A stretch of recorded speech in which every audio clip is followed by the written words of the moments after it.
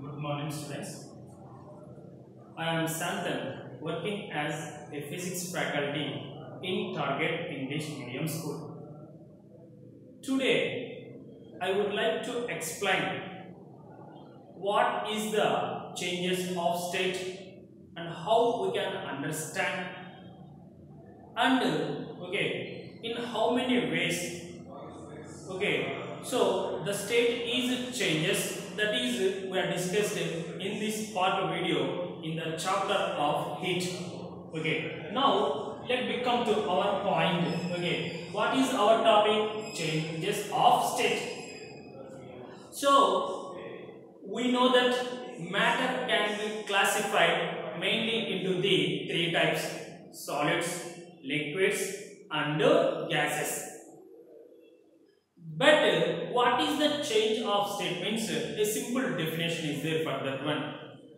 A transition from any one of these states.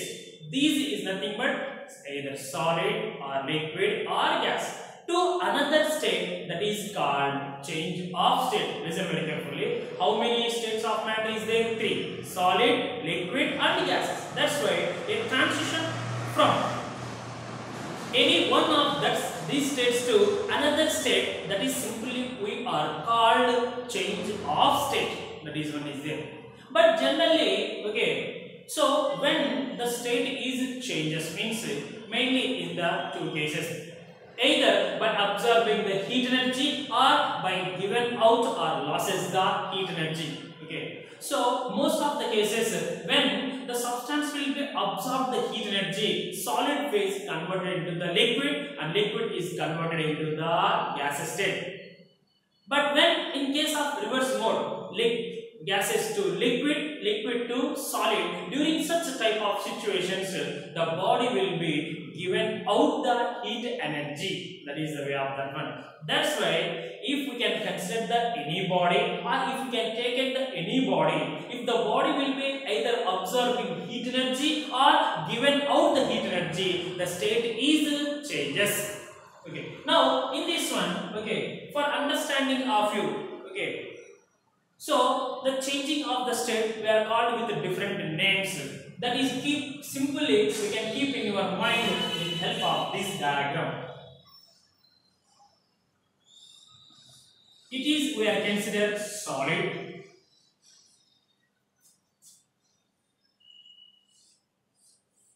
liquid. Next one, gas. So we know that matter can be classified into how many types? Three types: solid, liquid and gas. Now here, so initially the given substance is in the solid state. Starting onwards you can consider that.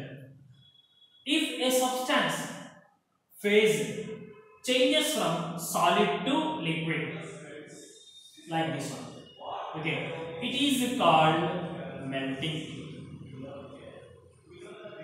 Next, a phase of a substance means a liquid phase of a substance changes into the gas state by absorbing heat energy. It is called either evaporation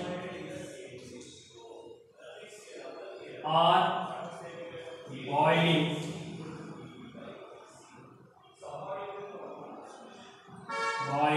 Or vaporization. Listen very carefully. So I say that clearly. When a substance is absorbed the heat energy, it is maybe changes from solid to liquid or liquid to solid. That is depend upon the initial state. That's why solid phase changes into the liquid phase. That process we are called melting process. Liquid phase changes into the gaseous phase. That process we are called either evaporation or boiling or vaporization. But evaporation and boiling both are not same. A small difference is there. That is we discussed in that particular concept. Next one, gaseous state is changes into the liquid state by given out or losses the heat energy. This is called condensation. Next one, liquid phase changes into the solid phase. This is called, okay, freezing or fusion. But okay, in certain substances like iodine, naphthalene, camphor, in the type of substances we are observing that, okay. So initially, if they are in a solid state, but during absorbing the heat energy, solid must be converted to the liquid, liquid is must be converted to the gases. This is the way of changing the state. Okay. So and in the reverse mode, gaseous state first converted to the liquid, liquid to next solid. But in the iodine, camphor and naphthalene substances, we are observing that initially they are in solid state. Maybe we can say that at that time. So when they absorb the heat energy during the heating, when they absorb the heat energy, so they are not converted into the liquid. They directly converted into the gases, like this one. This process we are called sublimation.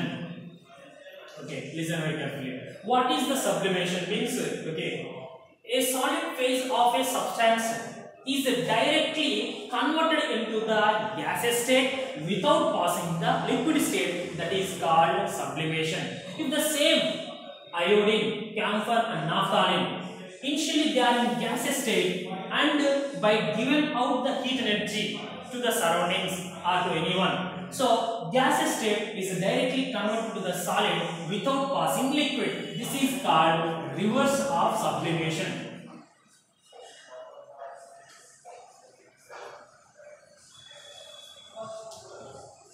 So all of you, okay, listen very carefully. With the help of this diagram, you can easily understanding. Okay, so solid phase changes to liquid, liquid phase changes to gas, and vice versa. That process what we are called simply. So solid phase changes to the liquid phase is called melting. Liquid phase changes into the gaseous phase is called evaporation or boiling or vaporization. Next, gaseous state changes into the liquid state is called condensation. Liquid state changes into the solid state is called freezing or fusion. Solid state directly converted into the gaseous state without passing the liquid state is called sublimation, and gaseous state is directly converted into the solid without passing the liquid is called reverse sublimation. Okay, so now here we have considered that solid to liquid, liquid to gas. During this type of change of the state, the substance will be absorbed the heat energy. When the substance is initially in the gaseous state, converted to the liquid, further solid, during this reverse mode, the substance will be given out or release or loses the heat energy. Now we are discussing that what is the melting, what is the boiling. Like each category, each process we discussed step by step in this time. Now we discuss that what is the melting. Okay, so melting is nothing but the process of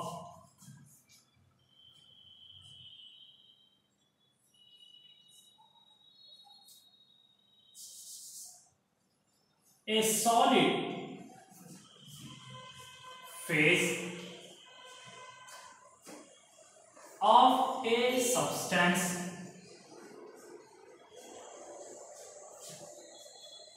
changes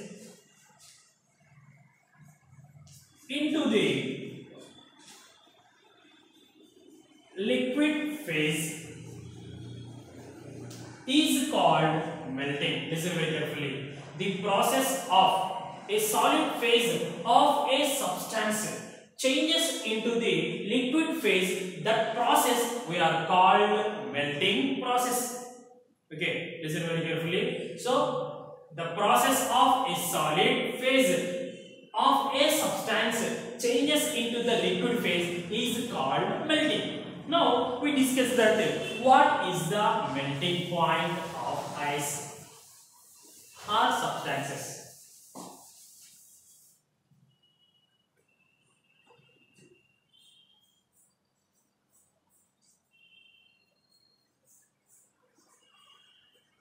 So in the melting process, this melting point statement is very important for 1 mark or for bit purposes also.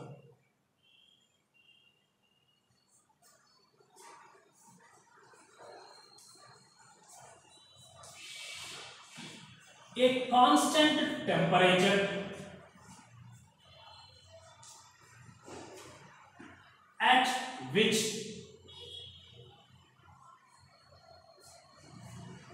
the entire substance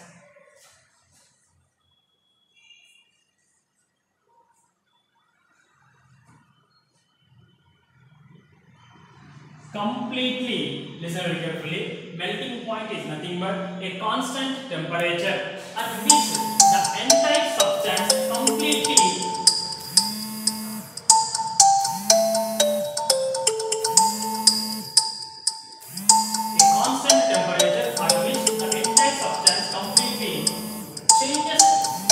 into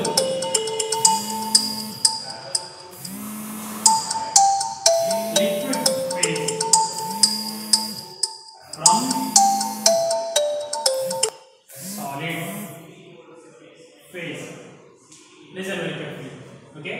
So melting point is nothing but a constant temperature at which the entire substance completely changes into liquid phase from solid phase. Means initially, okay, the substance is in the solid phase is converted into the liquid phase, that is called melting point. That is, we know that very clearly. But here, okay, so at which temperature, listen very carefully, at which temperature, okay, so a solid substance is completely converted into the liquid substance, liquid state, that is called melting point. Okay, another definition, simple thing, I will say that.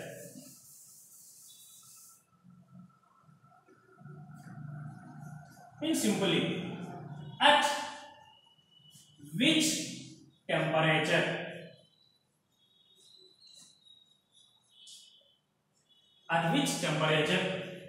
a solid phase of a substance, at which temperature, okay, solid phase of a substance completely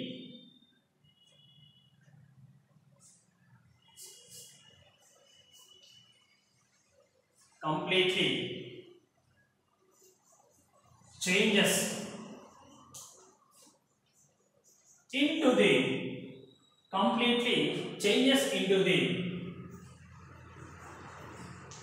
liquid phase is called melting point. Listen very carefully. At which temperature a solid phase of a substance completely changes into the liquid phase. Okay, so that is called, what is that one? Melting point. But okay, what is the melting point of water? Sorry, what is the melting point of ice? That is to discuss in this time. Okay, and also we discussed one more important thing here. What is the melting point of ice and how we can find melting point of ice, and during the melting what type of observation we are observed. This type of topics we discussed in this video also. Now come to that one. Generally you have some idea is there. The melting point of ice is, what is that one? 0 degrees Celsius. Means in case of pure water the melting point of ice is 0 degrees Celsius. Now but really the melting point of ice is 0 degrees Celsius or not? how we can find means one experiment is there. With help of that experiment, we can find the melting point of ice is exactly 0 degrees Celsius. So now our topic is how to find melting point of ice. How to find melting of ice experimentally.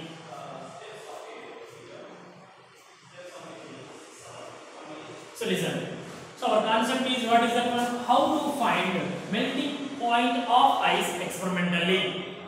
So means okay, it is okay. One time they are asking for 4 marks this concept. That's why every student will listen very carefully.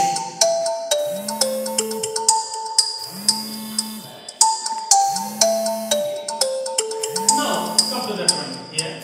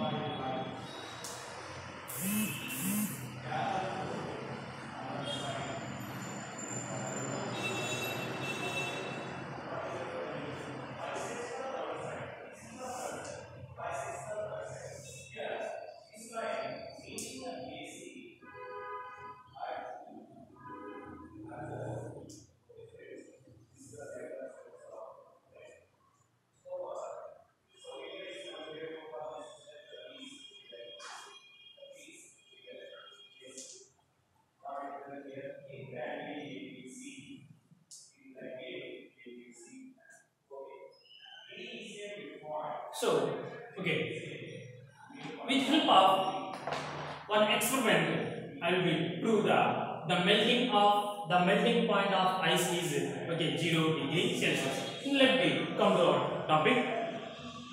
So we know that if we can do any experiment, okay, we must be some materials or operators, okay, required to us.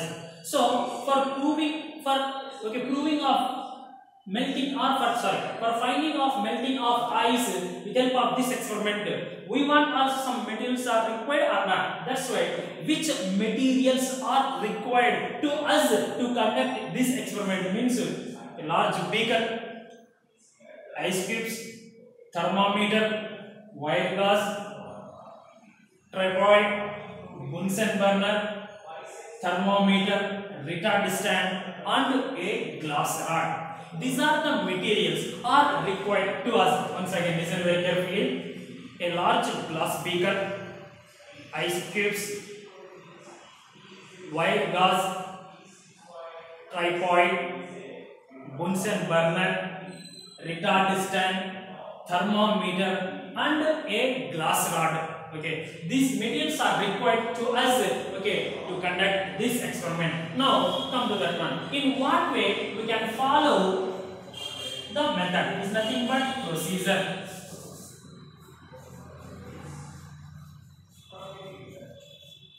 So what is the procedure we can follow here? Means simply, first of all, okay, we can take some quantity of ice cubes and dry up them with a filter paper, and then immediately put into the beaker. Listen very carefully. First of all, we can take some quantity of ice cubes and dry up them with a filter paper and immediately put into the beaker.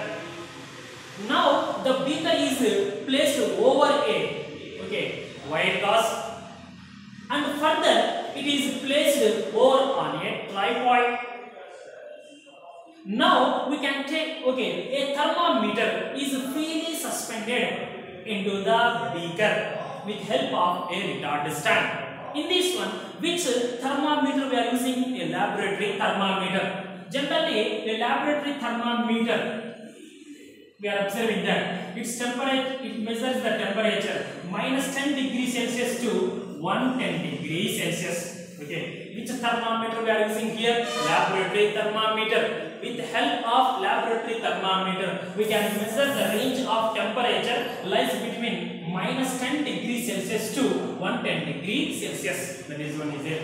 So listen, first of all, we can take a large beaker.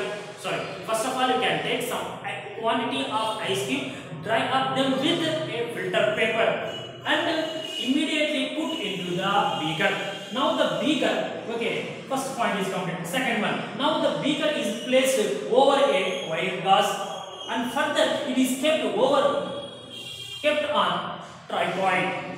Next, what we can do? Next third point is, okay, a laboratory thermometer is freely suspended into the beaker with help of a retard stand. Here, the bulb of the thermometer is must be, okay, between the ice cubes in the beaker. Next, after that one, what we can do? Next, now gently heat the beaker with help of the Bunsen burner and carefully observing the, okay, thermometer reading or temperature reading in the thermometer. Okay, now we are observing that. Okay, so when the temperature in the thermometer is reaches to the 0 degrees Celsius, at that time we are observing that, okay, the ice cubes will be start the melting, or okay, when, okay, during supplying of heat energy. So okay, you are carefully observing the ice cubes. Okay, state when the ice cubes will be start to melt. Okay, at that time we see the temperature in the thermometer that is showing one temperature, that is we are noted as a T1 degree Celsius. T1 degree Celsius we are called initial temperature of the melting of ice. Okay, now we are continuously supply the heat energy and observing the thermometer reading very carefully. Okay, but here, okay, the temperature reading in the thermometer further not increases after reaches to one particular value, is nothing but, okay, so T1 degree Celsius is nothing but, what is that one? 0 degrees, that is you are observing clearly. Means when the temperature of the thermometer is reaches to the 0 degree Celsius, okay, at that time the ice will be start or melt into the water. But still you are supplying the heat energy also, the temperature is further not change or rise in the thermometer up to certain time. Means up to what time, okay, the temperature is not rises or change in the thermometer, means, okay, up to the entire the ice cubes are completely melt into the water. Okay, so listen very carefully. First of all, we can take some quantity of ice cubes, dry up them with filter paper and immediately put into the beaker. Second thing is, now the beaker is placed over a wire gauze and further it is kept over a tripod. And third one is, take a laboratory thermometer. It is freely suspended with help of the thermometer. Okay, what is the range of the laboratory thermometer we are using here? Minus 10 degrees Celsius range to 110 degrees Celsius range. But here the thermometer bulb must be inside the ice cubes. Okay, now gently heat the beaker with help of the Bunsen burner and carefully observing the state of the ice cubes. When the ice cubes will be start to melt at that time, by seeing that thermometer we noted the temperature, that is T1 degree Celsius. Okay, and carefully observing the thermometer reading up to the entire the ice cubes in the beaker is completely melt into the water or completely convert into the water. Okay, so after entire the ice cubes are completely converted into the water, at that time also we observe the reading in the thermometer. That reading we are noted as T2 degree Celsius. Listen very carefully. T1 degree Celsius is represented the initial temperature of the melting point of ice or melting of ice. Next, T2 is the what is that one? Final temperature of the melting of ice. Means final. It is the starting value. It is the ending value of the melting of ice or during the melting. Now, it is also in this concept we are observing that 0 degree Celsius. Means the T1 value and T2 value both are showing 0 degree Celsius. But here, one doubt is arise in our mind. What is that one means? Here, generally, in case of any substances, we are observing that if we can heat the substances or if your body is absorb the heat energy, its temperature is gradually increases. Here is also after the temperature in the thermometer initially reaches to the 0 degree Celsius, we are not stop the supplying of heat energy. We are continuously heated the beaker. But why the temperature is not rise or change in the thermometer up to completely melt into the water or converted into the water? What is the reason? That reason is depend on the latent heat concept. But what we can write here, first I will say once again clearly, listen very carefully. During writing the examination, in the examination, you must be draw this diagram also for this type of question.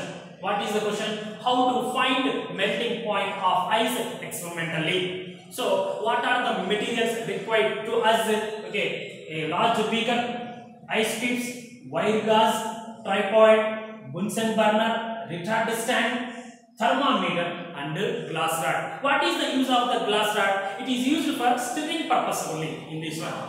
Now come to that one. Which type of way of method we can follow to find melting point of ice? That is we discussed under the procedure.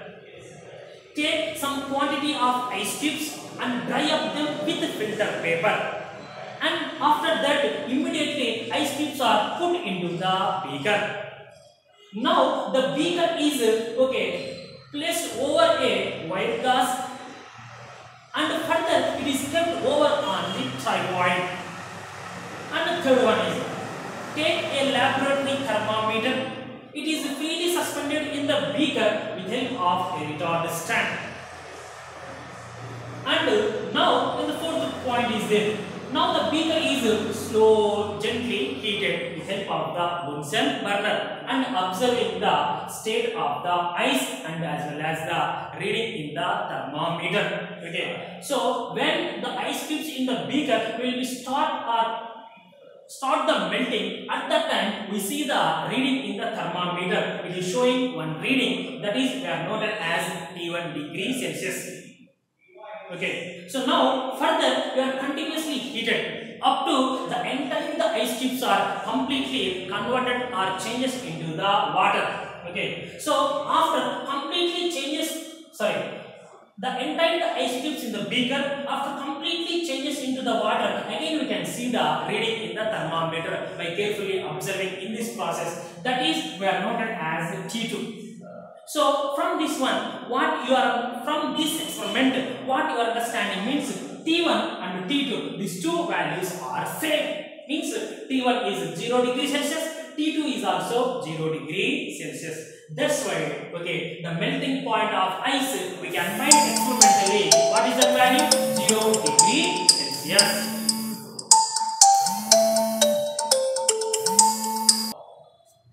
Here, during the melting process, I says that if we are continuously supplying the heat energy after start the melting up to completely changes into the water from ice, the temperature is further not rise or change. What is the reason means here? I will explain with the concept of latent heat. But before going to that, during the melting process, what type of observation we are observed? That is one. Mainly, listen very carefully. During melting, mainly we are observing two observations. First one is temperature remains constant. So first one, what is that one? Temperature remains constant, and second one, volume of water or volume decreases.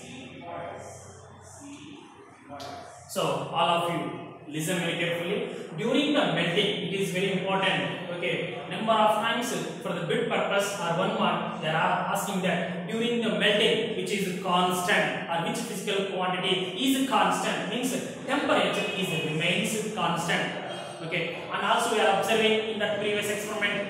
Okay, what is the T1 value? 0 degrees Celsius. What is the T2 value? 0 degrees Celsius. Is nothing but okay, which is constant here during the melting. Temperature is remains constant. And what is the another one means volume of water is decreases.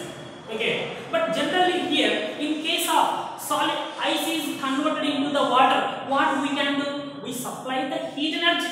Okay, so already in the starting of the changes of state concept, I clearly explained to you what is that one. If a substance is absorb the heat energy according to thermal properties of matter, okay, so the body will be start the expansion. Okay, if a body is given out the heat energy or loses the heat energy or release the heat energy, the substance will start the contraction. But here, okay, so when the substance will be absorb the heat energy, okay, it will be start the expansion. Expansion means volume is increases. But here, okay, what we say is that volume is decreases. But how it is possible means, okay, generally one phenomena or concept is there, that is anomalous expansion of water. Okay, the water will be shows a peculiar, okay, or special behavior. That behavior name is called anomalous expansion of water. What is the anomalous expansion of water means? Okay, so generally from 0 to 4 degrees Celsius, instead of okay expansion, water will be start the contraction, and 4 to 0 degrees Celsius, instead of contraction, it start the expansion. That is the main okay behavior of the which one? Water. That's why here, okay, so the scientists are find out that okay during the melting, temperature remains constant and the volume of water is decreases. Is it correct or not? I will be tell with one okay example. So what is that one means here? 1 gram. So 1 gram of ice at 0 degrees Celsius. Listen very carefully. 1 gram of ice at 0 degrees Celsius will be having how much volume means? Okay, 1.0908 centimeter cube. Next, okay. Now same thing you can say 1 gram of water at 0 degree Celsius. Listen, okay. So means melting is nothing but we know that ice is converted into the water. Is nothing but solid to liquid. So same 1 gram ice we can take, means only 1 gram of water will be converted. That's why 1 gram of water at same degree Celsius, okay, 1.0001 centimeter cube. Okay, here we are observing that what is that one? Okay, 1 gram of ice at 0 degrees Celsius, its volume is this value, and 1 gram of water at the same temperature, volume is this one. Okay, this volume we can say as V1 and this volume we can say as V2. Then what is the difference in the volume? V is equals to okay V1 minus V2. What is the V1 value? 1.0908 minus 1.0001. Then what is the remaining value? Okay, so means 1.0908, 1.0001.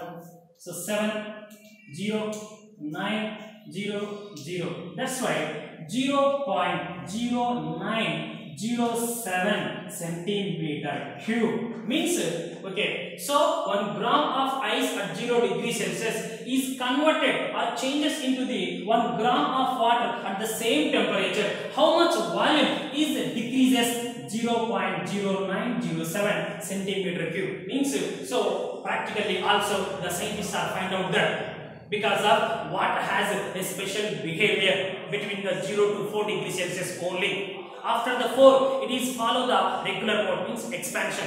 Okay. So, and after the 0 in the lower case, it starts the contraction. Only it is showing a special behavior from 0 to 4, 4 to 0 only. Okay. So that's why listen once again carefully. During the melting, how many observations we are observed? Mainly we are observed the 2 observations. First thing is temperature is remains constant, and second one is volume of water is decreases. How much is decreases in case of 1 gram of ice we are taken 0.0907 centimeter cube. Next one is latent heat. The amount of heat energy. The amount of heat energy absorbed or given out by a unit mass of substance during change of state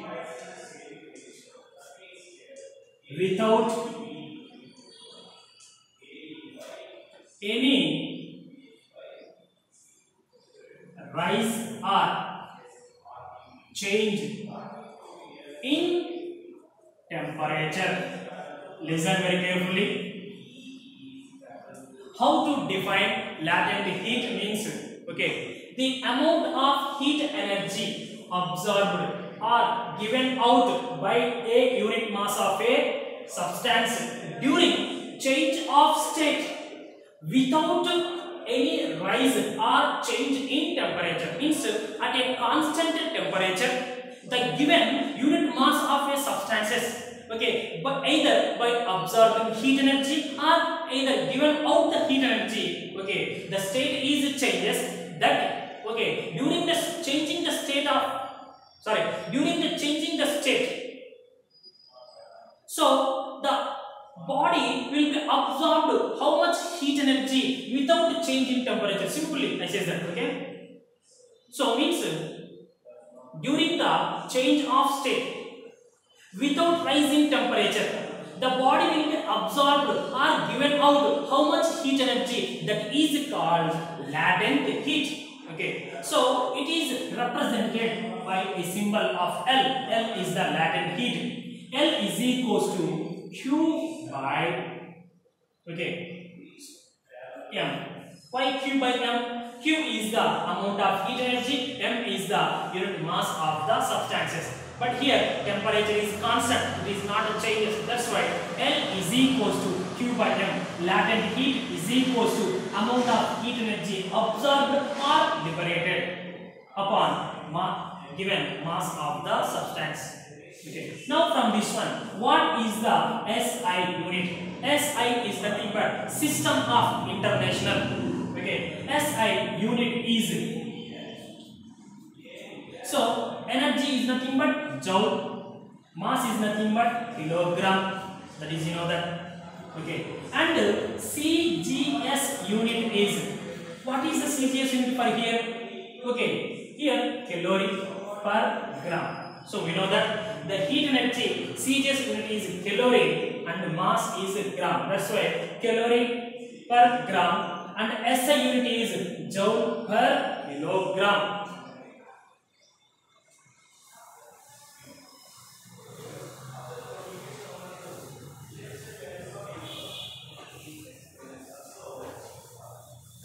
Now, come to the our next concept.